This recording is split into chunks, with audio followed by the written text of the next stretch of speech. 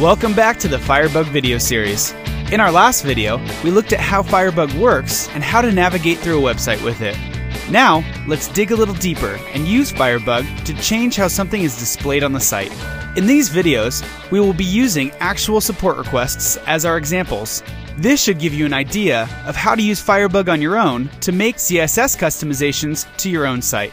So let's get into our first example.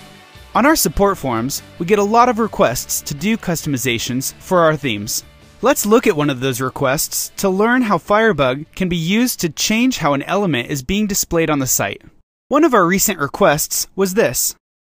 A further problem that we have is with the lightbox that we need to fix urgently.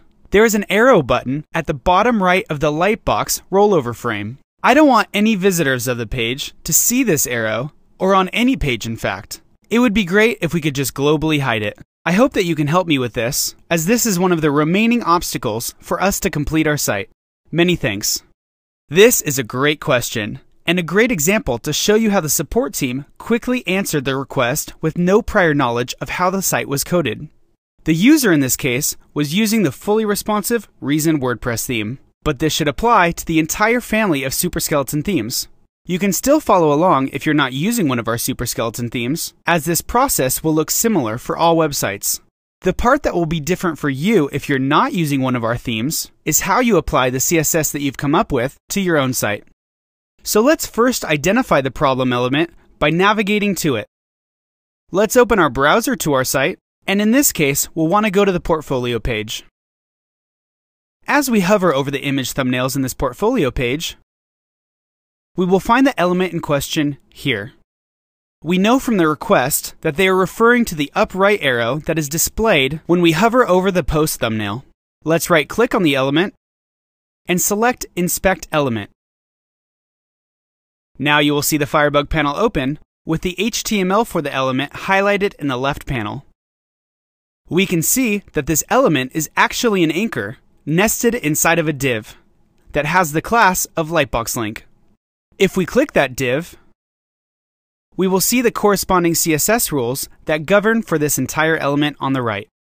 From the HTML, we know that the main selector currently influencing our element is the class LightboxLink.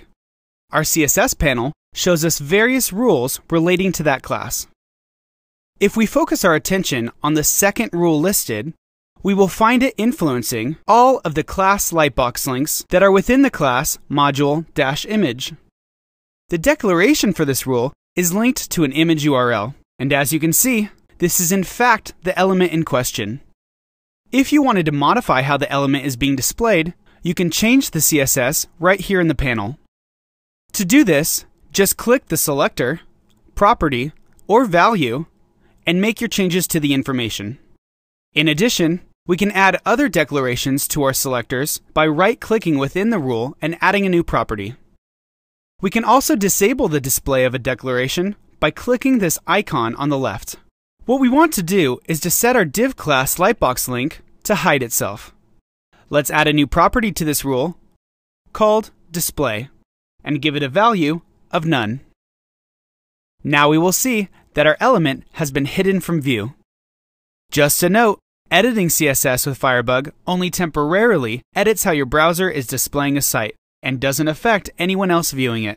If you were to close Firebug and refresh the page, it would revert back to its original stage and your changes would be lost. So after we have achieved the look that we want, we'll want to copy that rule and paste it into our site. Since we are using one of the Superskeleton themes by Epic Era from ThemeForest, all we need to do is paste this custom CSS snippet to our custom CSS panel in our option tree theme options and save it to our site. Let's copy the new rule, navigate into the admin side of our site, open the option tree theme options panel, and navigate to the custom CSS panel. We are currently running the Reason theme, so we are going to click on the Skin Options tab and scroll to the bottom. All of the responsive Superskeleton themes from Epic Era have a place for custom CSS that can be found in the option tree theme options. When you have found your custom CSS panel, paste the CSS rule that we copied into the text area. If you have other rules that have been added here, just add the new rule below the last one.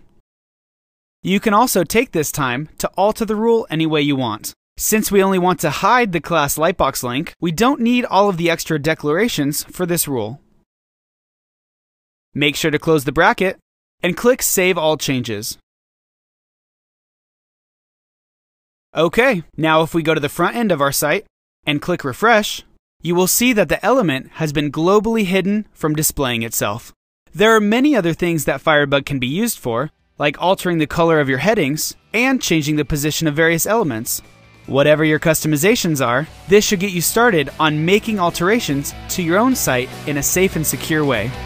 Don't forget to check out the resources for this video in the notes section, continue to hit us up for theme support on Tixie, and check out our other premium WordPress themes at themeforest.net.